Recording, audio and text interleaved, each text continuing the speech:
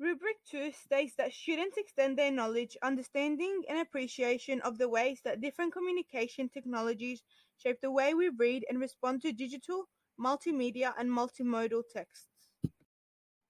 By allowing viewers to navigate their way through the events of the Cronulla riots based on key concepts, it provides more versatility for the audience and allows one to choose what aspects of the riots interest them. The interactive nature of the documentary is seen immediately when entering the website.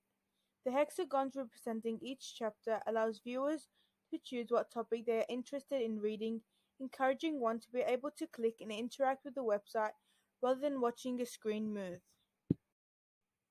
Another example of interactivity through the Cronulla Riots documentary is where the audience interactivity takes place through a range of polls.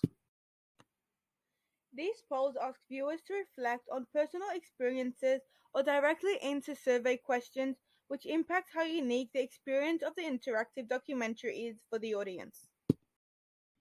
Examples of polls in the documentary can be seen in chapters 3 and 4 in questions such as, is there anti-Muslim sentiment in Australia?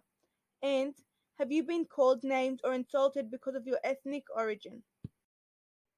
Also, incorporating hyperlinks into each chapter, such as racism and discrimination, reinforces how far advanced digital media has come and allows the viewers to become more engaged with the Cronulla riots by giving them more avenues and resources to delve into if an aspect of the riot sparks their interest. The use of hyperlinks are evident after responding to the poll questions, whereby viewers are automatically transferred to a different section of the interactive documentary where they are able to compare their responses with interviews, podcast articles, or recordings of other participants in the documentary. This allows the reader to gain a holistic view of the topic of interest. Hence, the interactivity of the documentary ensures that readers develop a unique, personal, and holistic understanding of the chapters they are interested in, whilst ensuring the audience remain engaged throughout the modern techniques in technology.